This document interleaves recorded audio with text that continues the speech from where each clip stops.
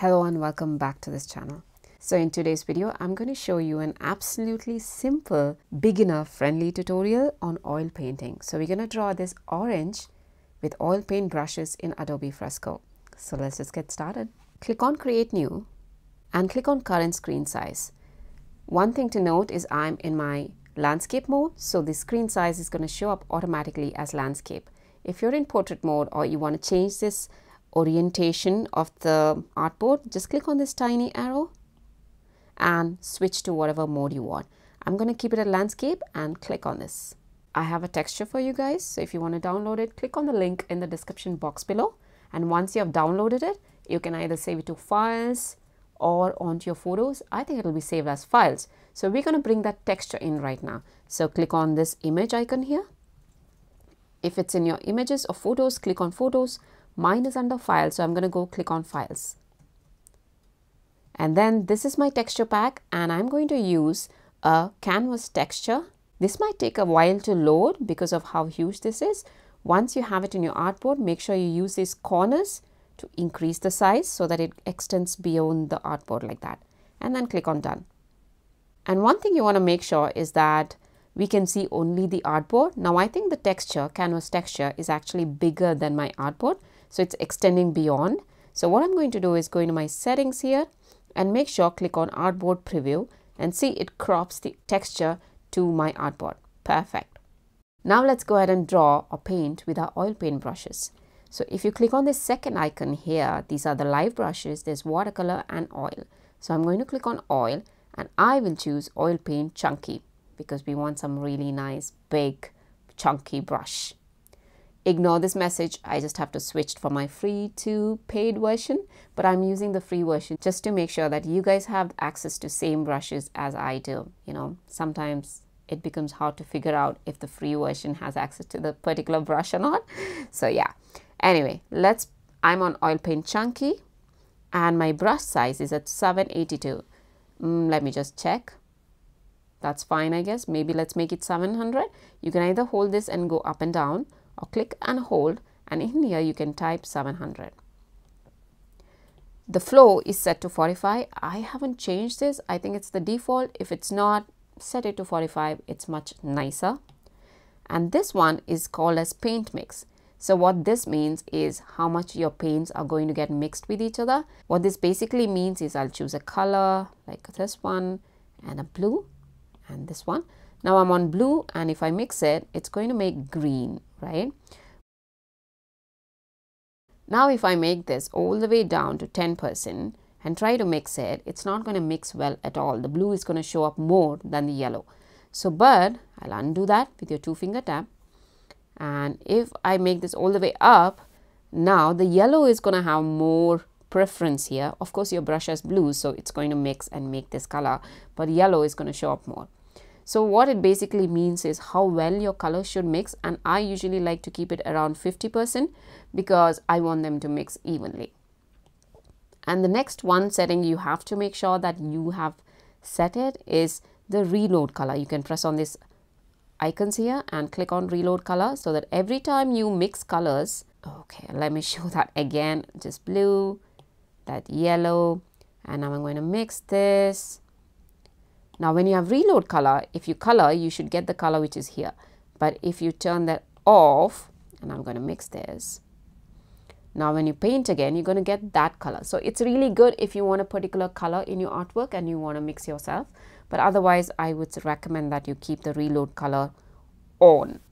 Okay, now that we have all sorted out, our texture is ready. We forgot to prepare the texture, so I'm going to go into the texture layer, click on levels, click on multiply here. What this does is it makes sure that the artwork you draw beneath it shows up on this texture, okay? So go to a layer below that. If you don't have a layer, go to the bottommost layer and click on this plus icon here to create a new layer. Now we have selected oil paint chunky. We have set everything that we need. So now we're going to go ahead and select our colors. The first one is we want something orange. To use this outer one, go and select your orange. Let's make it a bit lighter orange like that. And one more thing, you might have noticed that it had a background. There are two ways to draw this piece. One is to make the background on the same layer. You can draw the background first and then draw the orange, which is like the easier method. The easiest method is to draw the background on a completely different layer and orange on a different layer so that the colors won't mix. But I'm going to use a third method where I will draw the background and the orange on the same layer, but I will draw the orange first because I want the edges of the orange to mix a little bit with the background. You can try any method that you want. So I'm going to show you mine and see what you think and try to draw it your way and make this artwork your own. Okay, so all we have to do for an orange is to draw a circle, right? So I have the lighter one, so I'm going to draw a bit. Okay, this seems a bit too big. I'm going to make it a little smaller, 600-ish. You don't have to keep it at 616. You can keep it around 600. So I'm going to draw the top part of the orange. Let's make it as round as possible, like that, and leave a bit of blank here. Okay, like that. That's perfect. Let's go ahead and choose a dark orange. I'm going to bring it back down and bring it all the way down so it's all nice and red. And we're going to go ahead and color this and try to make this round. And yep, that looks nice. Perfect. And now we're going to go ahead and choose white. And I want you to go ahead and, okay, let it be chunky. It's fine. So you're going to add a bit here. Oops, cannot see it. Can you? Okay, that's better. And when I'm doing this, I'm adding a lot more pressure here so that it's a bit white or, you know, more white. But then I'm going to slowly use lighter shade here. Like I'm not using a lot of pressure. So I'll show you with a different color what I'm doing. So a different layer so that it doesn't mix. I'm using this and then I'm using a slightly less pressure on the side so that it mixes with that orange color over there, and then it gives a very nice blend kind of effect. Okay, so you can go ahead and use this technique to make sure this orange and white color are mixing nice. See, that's what I'm doing. So it's just giving a bit of a highlight over there. Okay, once you feel that that's ready, maybe you want to make your orange a little more orangey or more round, you can go ahead and do that. Now let's go ahead and choose a green. This outer ring actually tells you which color you want, and this smaller one, square, you have to put it all the way here if you want the brightest color. So I'm going to put it around here, more olive greenish, more towards the yellow, and I'll bring it down about here. It doesn't matter where you go really. And let's go here and click on oil paint detail. Now this is set at 81, here it's at 62, doesn't really matter, you can keep it anything. Paint mix 50, sorry, we don't need that. And this one, if you want to know what this is, there's a video on it. I will link it in the description and somewhere over here as card. Go ahead and check it out. And then yeah, everything else is same. I haven't changed anything. We're going to draw a bit of stock. You can draw it on this layer itself, or you can go to a different one as well. The best thing is to go to a different layer because we want to put a background, right? And we don't want it to mix it with this. So I'm just going to go ahead and draw, not that fancy, just something like this. Now I'll go back to my orange layer, and because I want to show you what the different kinds of backgrounds look like, I'm going to duplicate it. Click and duplicate layer, and then click and duplicate layer. And I'm going to go and click on this eye to hide the other extra oranges, and let's go back to this orange now. And let's choose a color. I want a nice bright greenish blue, something like this. I know it's not something everybody likes, but I thought why not? Maybe make it a little dull by moving it towards the white. If you make it darker, you move towards down, brighter over here. Okay, and let's go back to oil paint chunky, and I'm going to draw here, and it's a bit too big, I guess, so let's reduce this a little bit more, and there you go. I'm going to add a bit here like that, and of course it's going to mix. It's fine in the bottom, it's fine because it gives you that there's a bit of a shadow effect, and you can always, you know, like that, and there you go, and then there you go. And this is method 1, and you can basically give it however you want. You can fix the edges as well.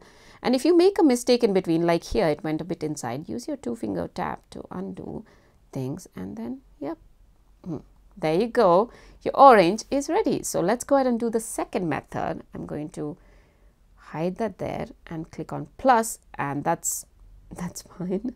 We'll bring back the orange. We'll go to a blank new layer and use this, and then add our, make it bigger if you want, and add a background like that. And as you can see, it has these definite distinction between the orange and the layer. I'm just going to group those two, select multiple, click and group so that I can hide it together. And I'm going to bring back, and I like this one because it kind of smudges here and creates that shadow kind of effect. Okay, and the third one was to draw the background and then the orange. So I'm going to go in here and hide the orange for you guys. This is to just show, wait, is there some, okay, there you go. Let me go. There's the layer. I'm going to a different layer, and again I'll choose the orange. You know, I can draw it like that and bring in the dark version here and basically draw it the similar way that I did. And like I told before, I like this version better. So I'm going to stick with this version because of all the nice shadows and stuff. Once you're ready to export, you can click here. Oh, by the way, you can preview the time lapse by clicking here, by clicking this, and then you can see the whole process of whatever you did. That's cool. You can also export it as a file and share it on your socials, or you can also click on share, publish and export. You can export as and export and as a PNG or something like that. I would like to add a tiny touch to it. I'll go into my brushes, and I have a custom brush that I created. I'm going to put black, and I have the brush. So if you don't know, I also use another name called Think Beyond Color.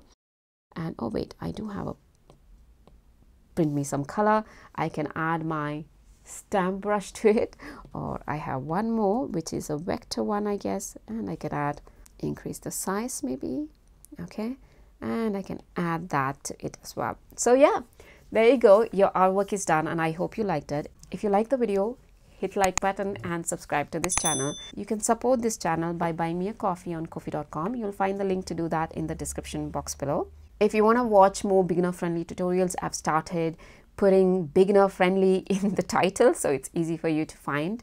You'll probably see a playlist as well pretty soon. If you want to check out more oil painting tutorials, I have a playlist as well. I'll link it in the description box below. If you create something and share it on your social media, please tag me and print me some color on Instagram and TikTok as well. And I guess I'll see you in the next video then. Bye bye.